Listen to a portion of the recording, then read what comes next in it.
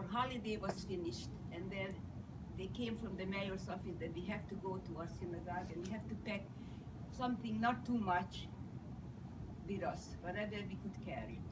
And one night we stayed in our synagogue, and the next morning all the families got a carriage and we went to another town that was near the railroad station, and from there we went to the ghetto. I don't know if you ever heard what a ghetto is.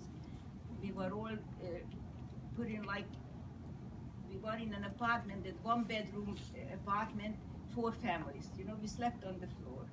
And then they were making the ghetto smaller and smaller. They were taking away a lot of people. And the last place we were sleeping up in an attic, and it was very bad because it was near the train station, and all night you hear the trains whistling. And we were there for about 3 weeks. I'm not sure why. And then they told us to get whatever we have with us back up, and we met in the courtyard in the synagogue. And from there we walked to the railroad station. We were put in cattle cart. There was no seats, and a lot of people, they could hardly move. That's how many people in one cattle cart. And the door was closed. They give you to use for a bathroom a bucket. It was very embarrassing, you know. Some of us, we didn't even want to relieve ourselves. I don't know how long it took until finally we got to called Auschwitz, but the other, you know, a little bit further from there, we called Birkenau. That's what they took us.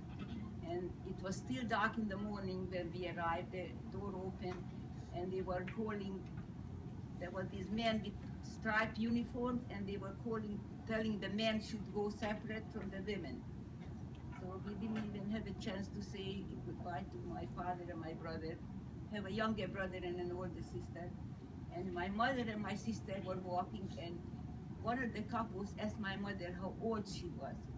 He spoke German. My mother spoke very good German. That was the second language in Hungary, German. And she was only 42. I don't know why she said 52. And then she said that they were separating her. They were sending her to the left side, and my sister and I went to the right side. And people were asking all kinds of questions. So they said, oh, you see them later. As it was trying to be lighter already, we saw all these wooden barracks, you know, a lot of barracks.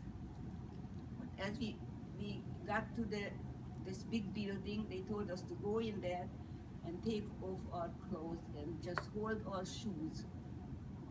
And to take off our clothes, there were men walking around and stand one line, you know, everybody. And when you looked ahead, you saw men cutting off your hair, and you had to be naked. It was very shocking and embarrassing. And everybody probably thought, oh, maybe they wouldn't cut my hair, maybe somebody's hair wasn't clean or something, but they shaved all our hair, and whenever you had hair, the men, then we went out to another building. In front of the building there was a little cement container with this white liquid, and they said to put your shoe in that container. That was like to disinfect. And we went into this big room, and there was showers, water coming down. It was, you just don't understand what's going on, you know, you were so confused. And then you didn't recognize each other, you know, sisters without the hair. It was very hard to recognize each other. Everybody was shouting their sister, relative's name. And then we got through with the shower, we went out, and they had all kind of, no underwear, just some kind of a dress. They gave you something to put on in our shoes. And they took us into these barracks. We were from wood beds, 3 layers. And we had 6 on each side. You couldn't lay down on your bed. There was not enough room, you know, to lay down on your bed. And 3 times a day they were counting us. We were standing outside. In the morning it was very cold, especially when you don't have hair, you know. They had a place where you washed just your hands and your face. There was no towels or paper. And the bathroom also, there's no paper or anything. You had the bathroom, a long room with holes in there. And 3 times a day they were counting us. If there was one missing, we had to stand there outside until they find, sometimes they don't feel good or, they stayed in the bathroom. We had to stay until everybody was accounted for. And then they gave us something in the morning. I don't even know what it was, liquid in the beginning. When you weren't hungry, you really couldn't even eat anything. And also lunchtime, one dish, and you had to drink it. There was no spoon or anything like that. And in the beginning, the air had such a terrible smell, like this burning flesh smell, and you felt so nauseous, you couldn't believe it. But when you got very hungry, a couple of days later already, you couldn't worry about that when you were hungry. And also at night, they gave us something to eat, a piece of black bread, like I said in the beginning, we didn't want to have it, we eat it, but then we were hungry, so we ate it. So there were always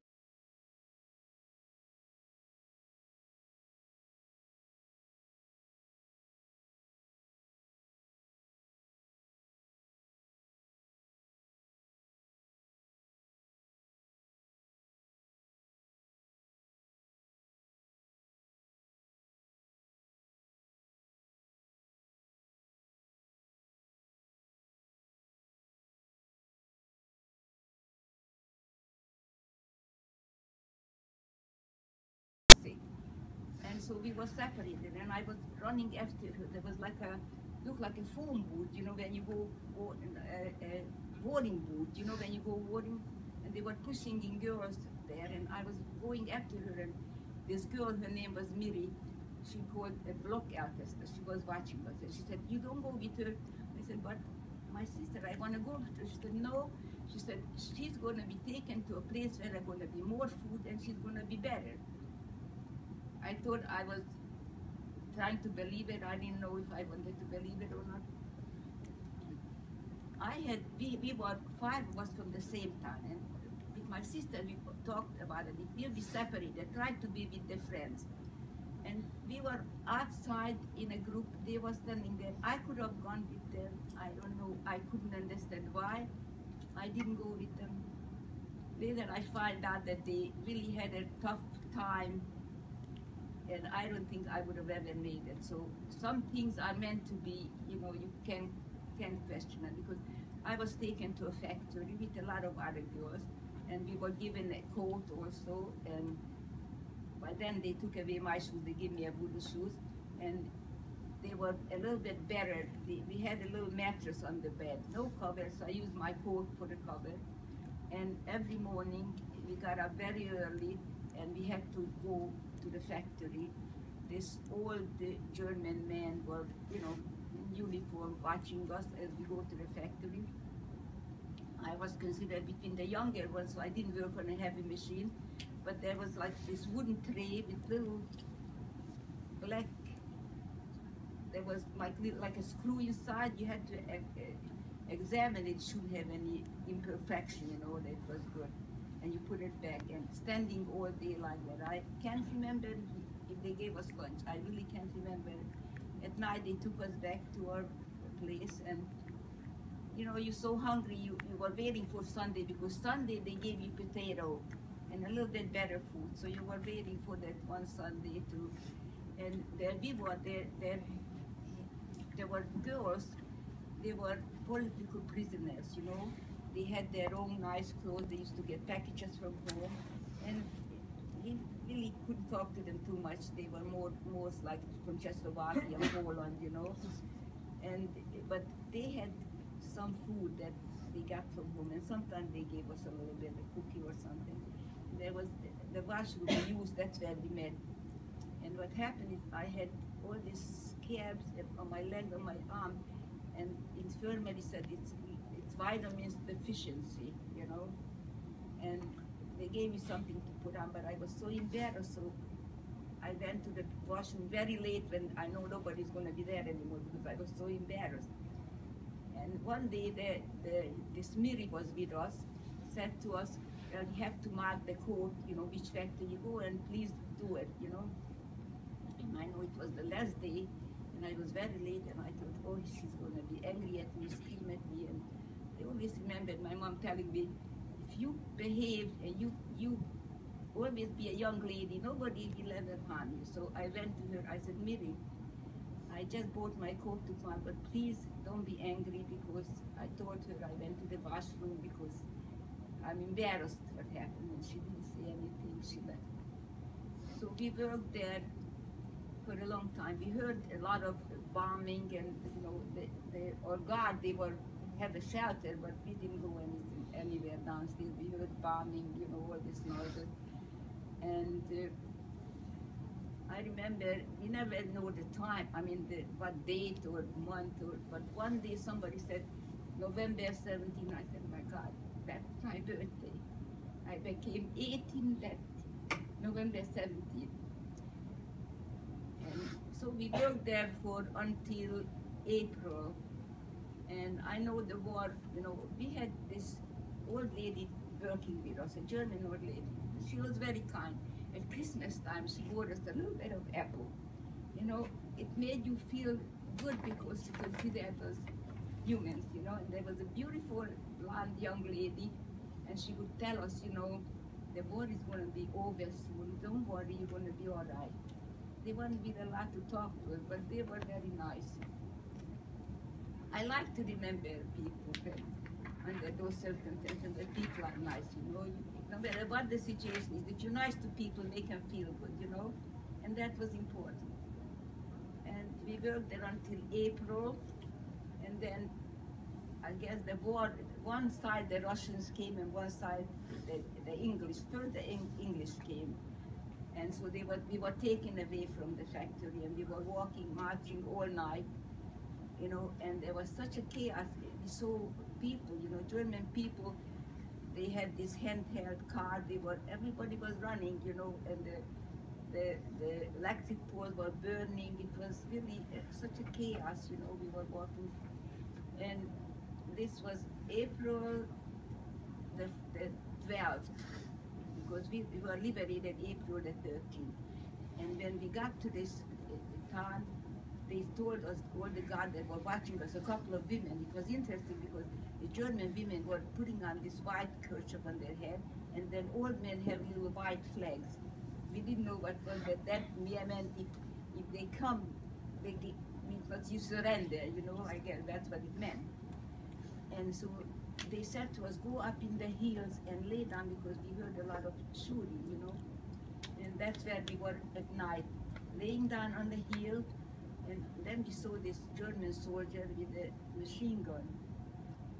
And we thought he's going to kill us, but I guess he was just running away, He must have left his troop and run away somewhere.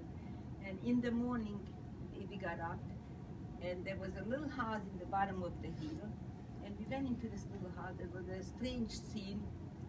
You see one of these Polish ladies that also for the blockaders, they're sitting on a bed, had on a robe, a silk robe, and holding an open. It was a strange sign, but I guess for I don't know how many years she didn't see an umbrella or dressed nice.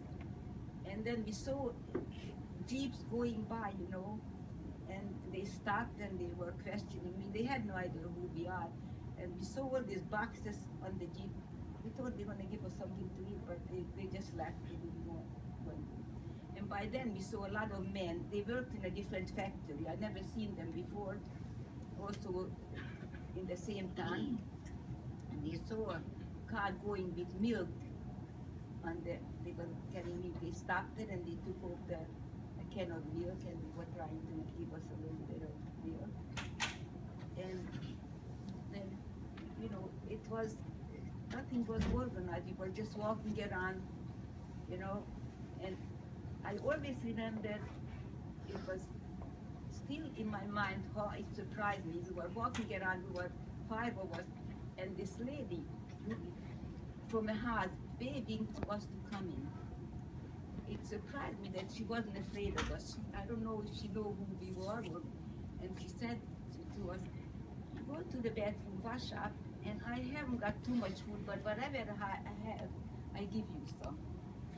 And we stayed there one night, Oh, she wasn't afraid from us. So, but you have to see there are good people, even in the midst of the war. There are still people that care about each other, So we stayed there that one night, but we thanked her. We didn't want to impose on her anymore, and we were full of lies. You wouldn't believe. In the clothes that we had in the seam, and were itching from it, were biting us all over. They left. But then the English liberated us, but they weren't very nice people. I don't know why. But when the Americans came in, they had this empty, like an office building, and they set up some cots for us, and they had a kitchen downstairs, and they started to cook for us. But there was no water, I don't know why the pipe was bombed. And we walked around, and I see this store, and I see this bottle that says acid. In Hungarian, acid means vinegar. And I was so thirsty, I took that little bottle, I opened it up, and I put a drop on my tongue. And I had bent down and dropped in with my saliva and dripped here. I was all red and burning.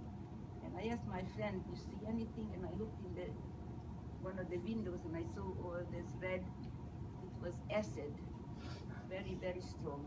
For days I couldn't eat anything. I could just drink whatever liquid they gave me. And so we were there, I don't know how long. And they took us to a train station. We were first they came, these Red Cross people came, and they asked us, I was between the youngest one, to go with them. And they explained to us, well, if we want to go to one of the Scandinavian countries, families would adopt you, and you would have a very good life. We didn't care about what good life. We wanted to go home to see if anybody still alive, to go home to our country. So we didn't want to go with anybody. We weren't interested going anywhere. And the trains were very hard to get a train, a passenger train. Wherever the Russian came in, they took everything. You see trains going day and night with toilets in there, sinks there, all kind of things. They were shipping everything to Russia. But finally, when we had a passenger train, we got on, and some of the stations, people came to the station and had food sandwiches they gave us. And then this, one time we stopped here, and there was a very famous place called Carlsbad. It was a resort place. And they took us up in the hills, beautiful, clean, like a sanatorium. And for the first time, we slept in a clean bed. And they wanted us to stay there only one night. We just wanted to go home. We wanted to see, if anybody survived. So we tried to catch another train. And finally, we got to the border of Hungary, and there were people waiting because they know people were coming back, and people were waiting for us to tell us, and they were telling us there is a place, this building, and told us there, that's where it is, and we could go there and tell you who you are, But we went on the streetcar, and the conductor asked for money.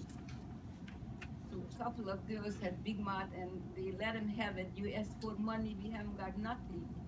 After what we went through, you asked for money, and some people were very surprised that, they were so nasty. Anyway, I went to this building, and they asked me where I'm from, and he said, you know what? I had my mother's older sister lived in Budapest, and they're still home, they're back in their home, and they said, you have two cousins also, two boy cousins, two young men, they're all there, and in the morning, he said, stay here one night, and in the morning you could go, and I know where it was. So in the morning I got dressed, and I went, and I rang the bell, and my aunt opened the door, and she looked at me, she said, well, you look familiar, but I don't know who you are. And I said, Aunt Miriam, Martha. I said, oh my God, I was probably half of the size that she remembered me. I was never skinny, so she couldn't recognize me. And I came in, and well, I didn't want to talk about things because it was very hard, So we cried a little bit, and I stayed there, But the Russians were in the country, and it was very scary because one of my cousins, Bernard, he was dressed up, it was in the winter, and he was dressed up in a warm coat and boots, and one Russian stopped him and took off his coat, and he came home in his underwear. So we never went out at night. It was very scary, you know, staying there. So I really didn't want to stay. I really didn't want to stay in the country. And my aunt, they all survived. My uncle and two cousins. One was my age, and one is a little bit younger. And you know that they're still alive. I have to tell you, one lives in Israel and one lives in Borough Park. And this cousin, younger than I am, she has 34 grandchildren and 54 great-grandchildren. They're very religious. No broken. Yes. And not long ago, when I had my birthday in November, my children wanted to do something special for me, so they sent a car service for her, and I had a second cousin, and they came one afternoon, and we spent the time together. Anyway, I wanted to leave Hungary, and wherever I had, first my aunt took me back home where I came from, you know, and I didn't find anything, and I didn't want to stay there, but they had some, you know, somebody, one of the young men, a Jewish young man, came home. The Russians liberated him, and he became the mayor of the town, and he said to me, there's a room there, and whatever we find in your house is there, but only two silver candle holders that he gave me that. So before I left Budapest, I had that in my knapsack and whatever I had, you know, clothes, and we were on the train, but before we went to the American zone, this was the Russian zone, Hungary, and before we went over to the American zone, the Russians came up on the train, and then they looked in my knapsack, and they saw the silver, they took everything away from me, so I left whatever I was wearing, that's how I left. And we went to Vienna. They were set up special places where we stayed, you know, and there too they infected us, you know. Do you ever see the bug spray when they sprayed against bug? That's what they used for us too. Very, very embarrassing, you know. And anyway, when I came away from Hungary, I came with some children. You know, interesting how I felt so sorry for myself until I met these little children. Because I was 18 and I had wonderful memories of my family. But these little children didn't even remember their parents. They were saved in an orphanage. And so I was with them, and another lady had a little daughter, so the two of us were watching. I forgot already how many, maybe 5 or 6 little children, about 5 or 6 years old, you know. And they cried at night sometimes. You always just give them a hug, and they just wanted a little bit of love, you know. So we went to Germany. I was in a DP camp called Leipheim, you know. And it's interesting. One day the children put on a show. There was a stage and the children put on a show, and we were all watching the children, and this girl turned around in front of me, and I said, "Oh my God!" I said, "Hannah, this was we were in Auschwitz together, and we were liberated together, and we said goodbye to each other, and I stayed in Budapest, and they went back to their hometown." And so she said, "We all here, and we went to look for you to your aunt's house, and they told me that you're in Germany someplace, maybe we'll find you."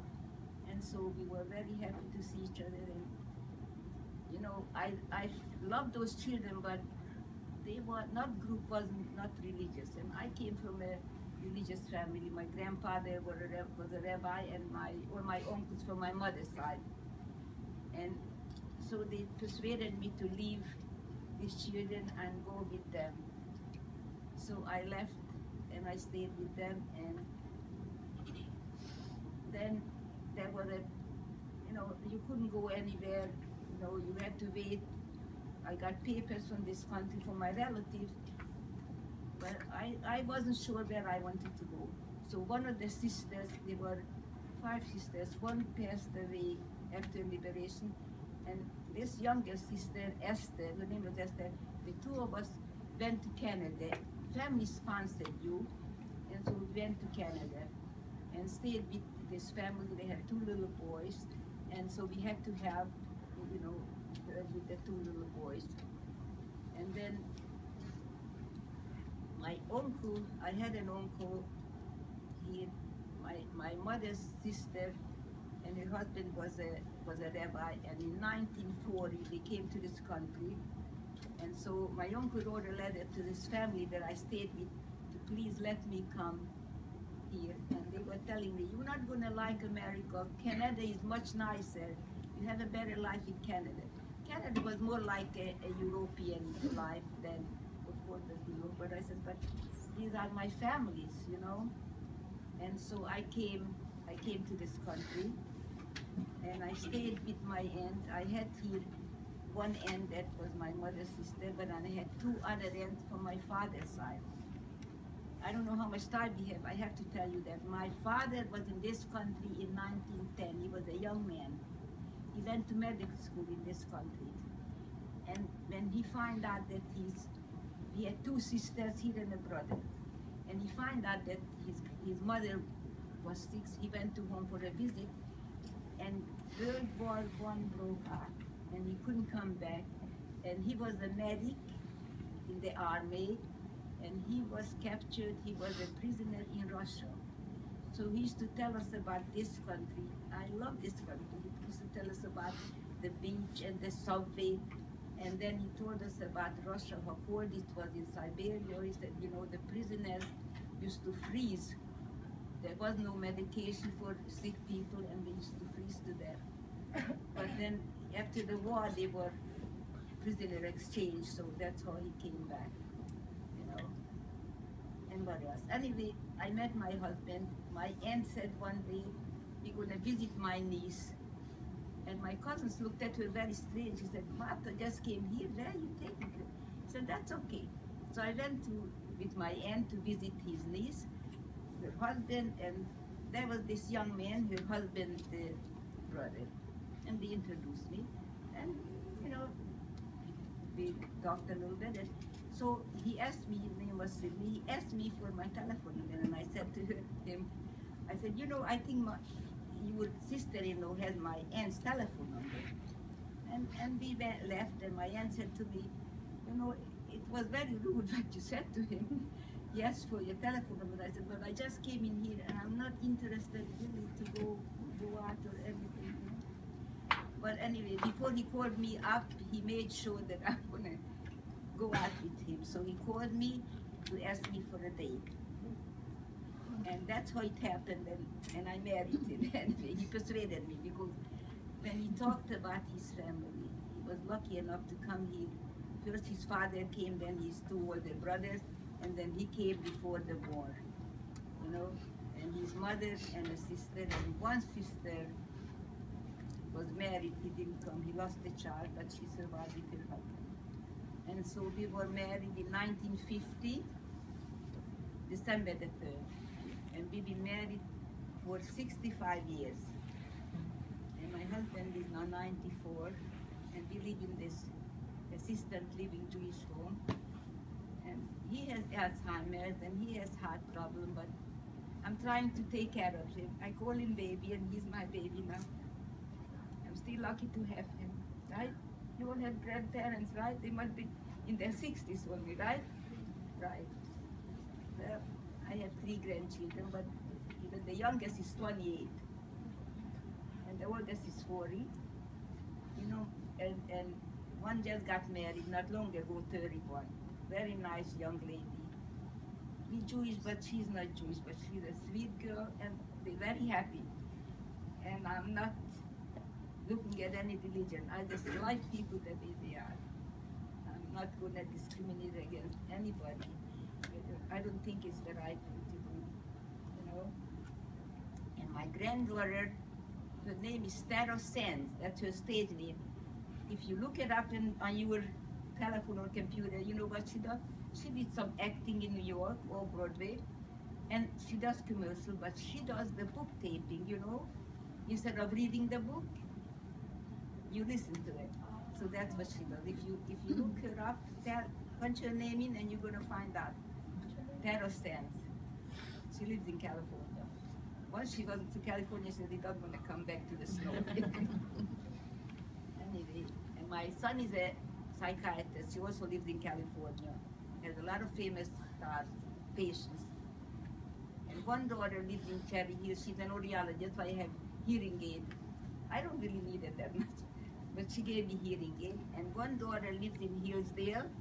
She works for an eye doctor in Newtown, I think it's Newtown. Okay, anything you want to ask me? You can ask questions. Just raise your hand. Yes. Did you ever see Adolf Hitler? The what? Did you ever end up seeing Adolf Hitler? Did you ever see Hitler? Hitler? No. Just speak up, guys, okay? Hitler was a coward. He killed himself, didn't want to face. He ruined his own people too, you know. That people are suffering, you know. Don't think that everybody was going with him, everybody agreed with him. You know, the people suffered, everybody suffered. Young people died. There is a war, young people died, you know. It wasn't fair, and what can you do that we pray to God that things like that never should happen again? Yes. What camp did you go to? What camp? Yeah. You mean Auschwitz? Oh, You call Birkenau, Auschwitz Birkenau. And the DP camp, that's called Displaced Persons Camp. There was a lot in Germany, you know, called Leipheim. That was before I left Germany. Yes. Yes. Was Auschwitz? I don't know. Was Auschwitz? Was the only camp you went to? Yes, that was the only camp, because from there they took me to work in a factory. So I didn't go to any other camp. Yes. You said your birthday was November 17th. Right? 17. Mine's November 16th. Okay. The good people, right? How old are you? I was 89. Oh, you're 89. Okay. Old, right? when you this young, 30 years old already. I remember. Yes. Marissa, go ahead. But today, I don't think like an old person. I kid around and said, I can't stand old people. They always complain about something. I love young people. And I had so much fun with my grandchildren. We spent so much time together, you know. And I learned from them. I remember my granddaughter, she was very active, always doing things, and you have to worry about when you babysit, you know, not to get hurt. So when she didn't feel good, she was very quiet. So I said, boy, it's so nice, you're so good today. It would be nice if you'd be like all the time. I said, Grandma, it's very hard to be good all the time. and I used to tell jokes to my grandsons. The older one would listen, and the younger would say, Grandma, you already told us the joke. But they love my food. I made their favorite food. And one of my grandsons, the younger one, he loves to cook and bake. He loves to cook and bake. He's nice and heavy. Yes. Well, it's good, you know. And this time of the year is the nicest time, so enjoy your life. And love your grandparents, right? You could get away with a lot with your grandparents, all right? But you have to listen to your parents, you know, because they really want the best for you. We don't believe it when you're young, right? You listen to your friend more. But believe me, they want the best for you. And today's, yes.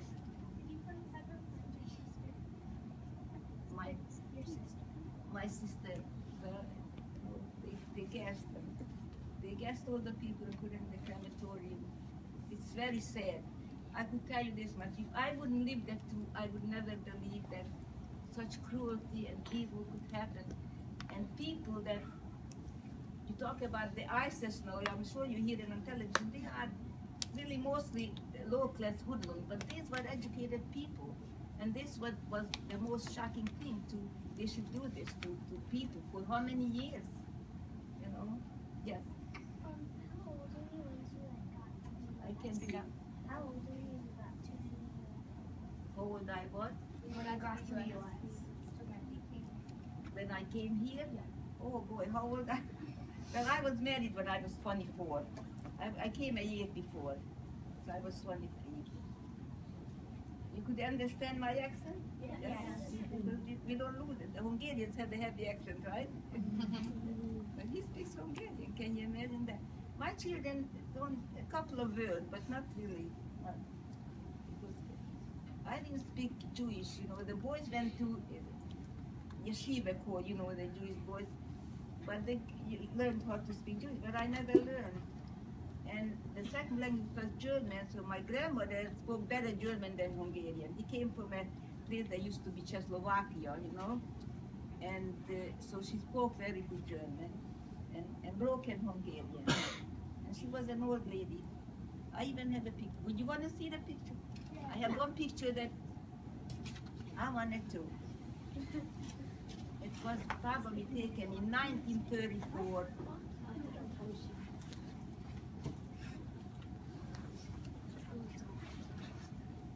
This is me. Okay. That's this one. This one.